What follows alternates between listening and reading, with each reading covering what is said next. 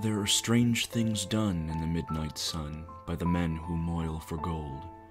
The Arctic trails have their secret tales that would make your blood run cold.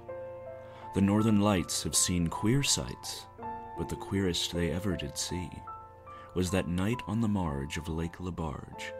I cremated Sam McGee. Now, Sam McGee was from Tennessee, where the cotton blooms and blows. Why he left his home in the South to roam round the pole, God only knows. He was always cold, but the land of gold seemed to hold him like a spell, though he'd often say in his homely way that he'd sooner live in hell. On a Christmas day, we were mushing our way over the Dawson Trail. Talk of your cold! Through the parka's fold it stabbed like a driven nail. If our eyes we'd closed, then the lashes froze till sometimes we couldn't see. It wasn't much fun, but the only one to whimper was Sam McGee. And that very night, as we lay packed tight in our robes beneath the snow, and the dogs were fed and the stars overhead were dancing heel and toe, he turned to me and, "Cap," says he, "I'll cash in this trip, I guess.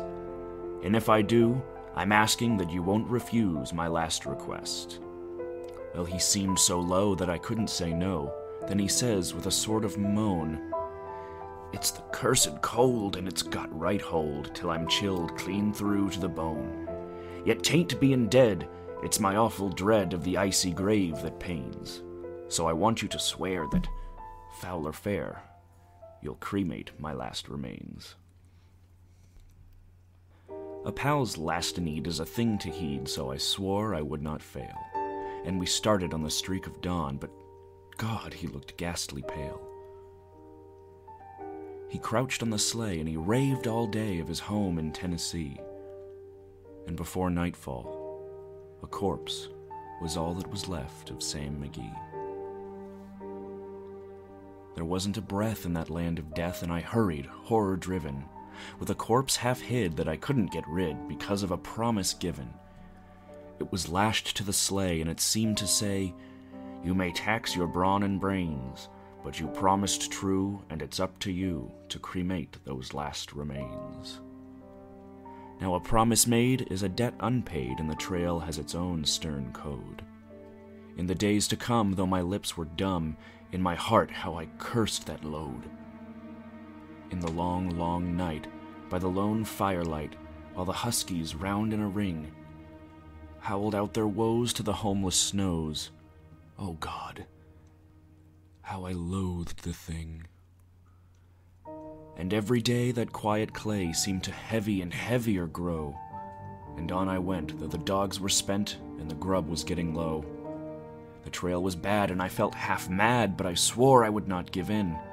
And I'd often sing to the hateful thing, and it hearkened with a grin. Till I came to the marge of Lake LaBarge, and a derelict there lay. It was jammed in the ice, but I saw in a trice it was called the Alice May. And I looked at it, and I thought a bit, and I looked at my frozen chum. "Then here," said I, with a sudden cry, "is my crematorium." Some planks I tore from the cabin floor, and I lit the boiler fire. Some coal I found that was lying around, and I heaped the fuel higher. The flames just soared, and the furnace roared, such a blaze you seldom see. And I burrowed a hole in the glowing coal, and I stuffed in Sam McGee. Then I made for a hike, for I didn't like to hear him sizzle so. And the heavens scowled, and the huskies howled, and the wind began to blow. It was icy cold, but the hot sweat rolled down my cheeks, and I don't know why, and the greasy smoke in an inky cloak went streaking down the sky. I do not know how long in the snow I wrestled with grisly fear, but the stars came out and they danced about ere again I ventured near. I was sick with dread, but I bravely said, "I'll just take a peep inside.